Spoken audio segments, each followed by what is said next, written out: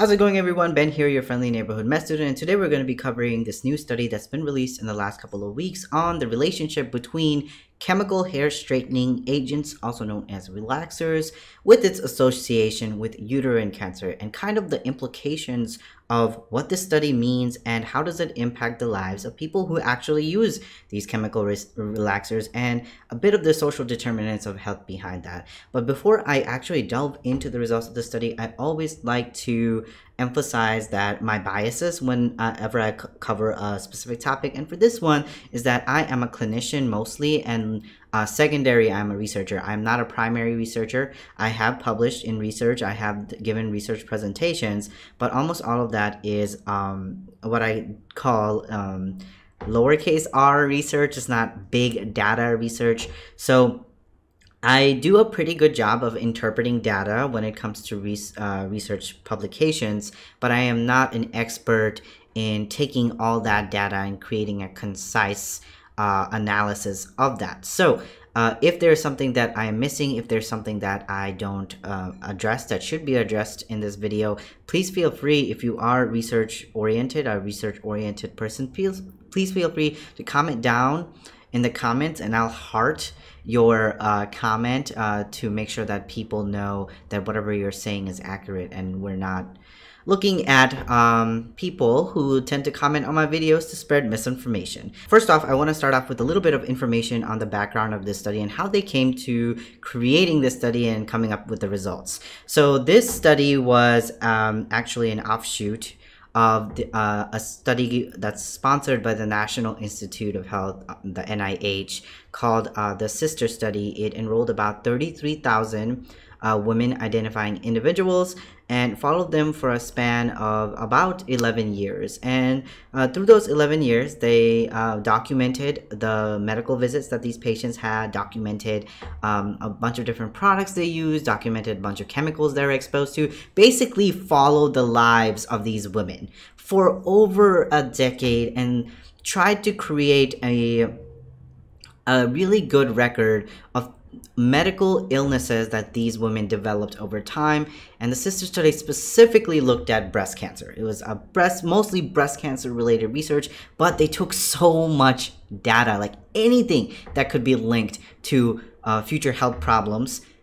They took that data, and luckily one of that was monitoring uterine cancer among these women and the use of chemical relaxers. So what were the results after they followed these women for more than a decade? Well, they saw that about 378 women were diagnosed with uterine cancer at near the end of when they stopped their analysis, and among those that were diagnosed with uterine cancer, the women that used hair straighteners, these chemical hair straighteners, for more than 4 times a year had the highest risk, more than twice as much risk of developing uterine cancer than those who did not. And I want to show you this chart that I found in this study that was published that really shows you a graphical representation of how much risk you have when you use more chemical relaxers throughout the year. So looking at this chart, you see some of the stark differences between those who never ever use any form of chemical hair straightener versus people that do.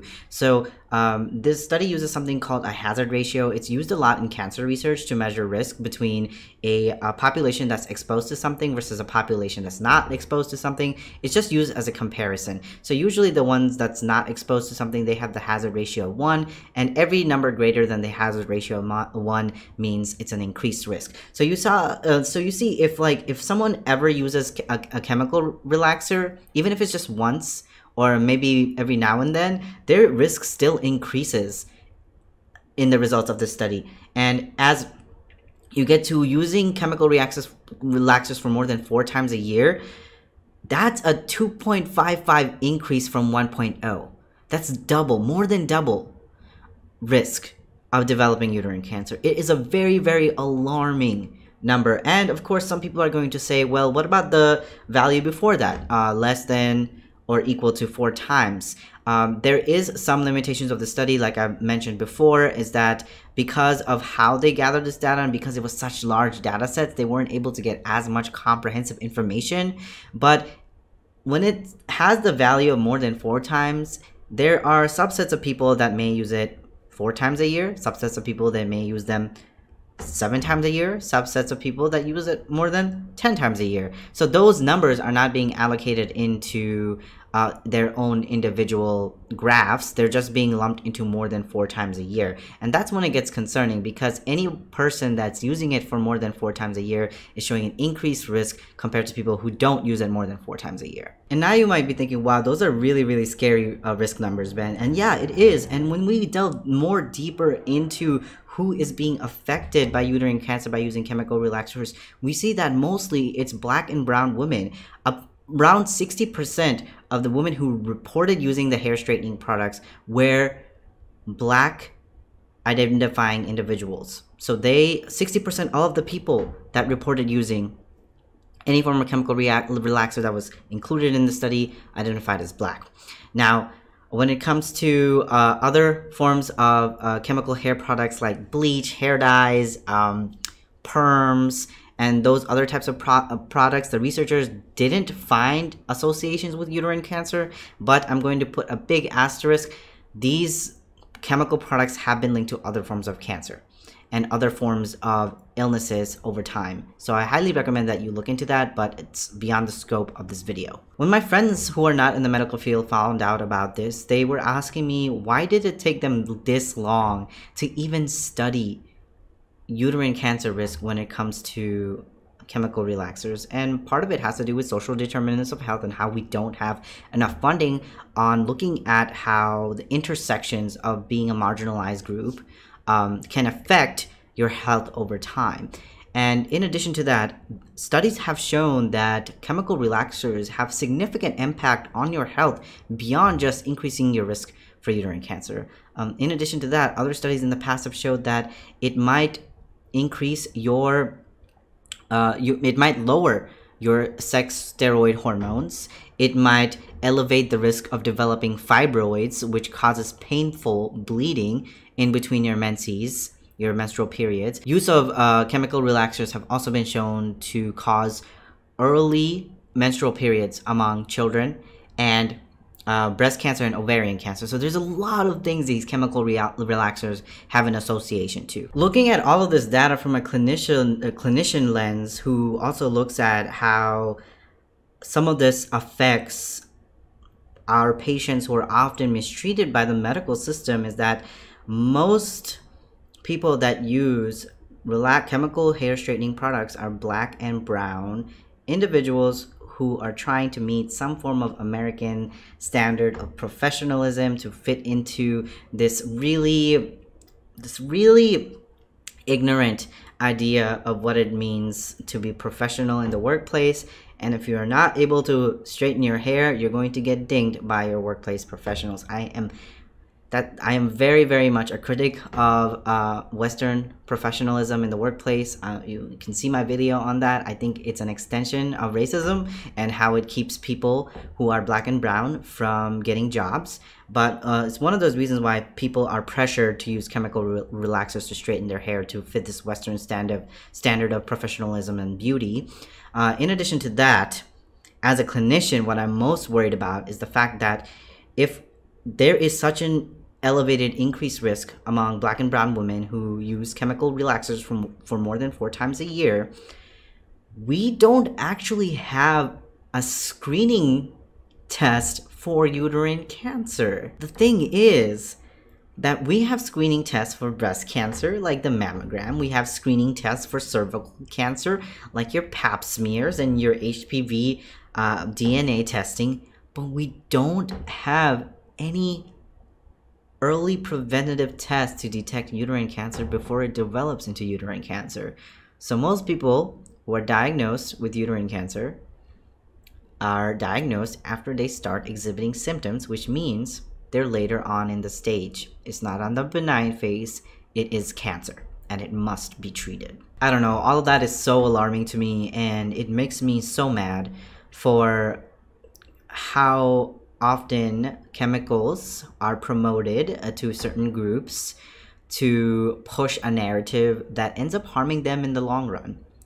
Another thing I really want to emphasize in this study that I feel like a lot of these news articles are not covering is that they also looked at physical activity and if it's a protective factor. They looked at not just physical activity, but they also looked at BMI, which is stereotypically associated with weight. But they looked at those two factors and they tried to see if it increased or decreased the risk along with using hair relaxers with its association with uterine cancer. And surprisingly, the results were very, very interesting. If you see this chart, there is no association between BMI, a person's weight, to whether or not they're more likely to develop uterine cancer, which I think is great because so often there is a bias that someone's increased weight can lead to this and that issue. But here we don't see that. But something that I did see that I saw was very, very cool and interesting is that there was a stronger association with hair straightener use and low physical activity to uterine cancer.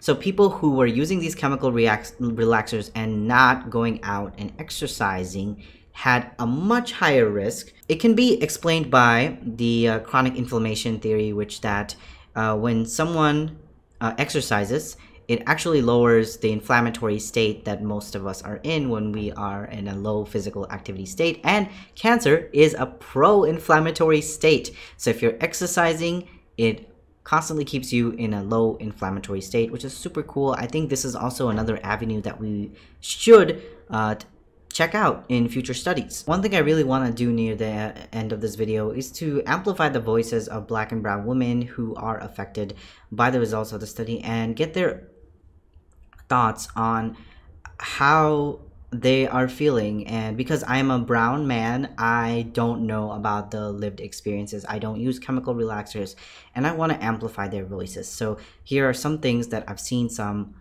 Black and brown people who have used chemical relaxers say about the results of the study. Starting off, Dr. Uche Blackstock writes, "A new study out yesterday is the first to suggest an association between uterine cancer and chemical hair straighteners.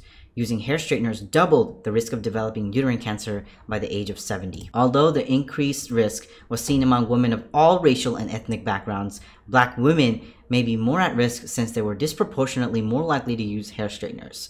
Although I've worn my hair natural for most of my life, many Black women know very well the societal pressure to straighten and chemically alter our hair. We are bombarded with Eurocentric standards of beauty. We are told our own Afro-textured hair is unprofessional and unkempt. We are even discriminated against because of our hair, hence the reason for the Crown Act in California. But this study is particularly upsetting because we might be actually risking our lives to look socially acceptable or to keep our jobs." Diane Morales says, "Getting a relaxer for those with pelo malo was a rite of passage in my house. I got my first one before 6th grade and was 31 years old before I rejected that ritual and embraced my natural hair. Besides the toxicity of Latino anti-Blackness, now there's this." And lastly, Dr. Krista Rogers says, "Up in the middle of the night, thinking about this again. Did you know that there are no screening methods for uterine cancer? So early, asymptomatic discovery is unlikely.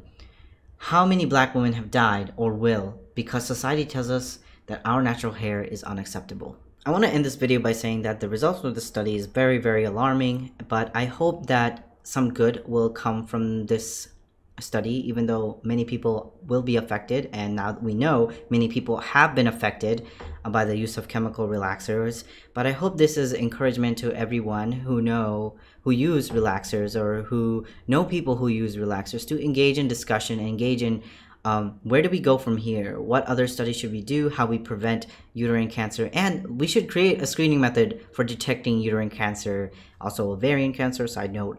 But I don't want it to be like a doom and gloom situation. I think with studies like this that are very alarming, we can make positive impact happen, and we have to work together. We have to listen to the voices of Black and brown people who are affected by this and follow their lead. And I hope that we as a society continue to make improvements in healthcare as we find more and more about things that harm us. Anyways, I hope this video was informational. I hope you learned something from this video. I hope you'll share this information with someone who may benefit from it. And follow me on Instagram and Twitter to keep up with my daily life and activism work. And I'll see y'all in the next video. Mwah! This is Ben.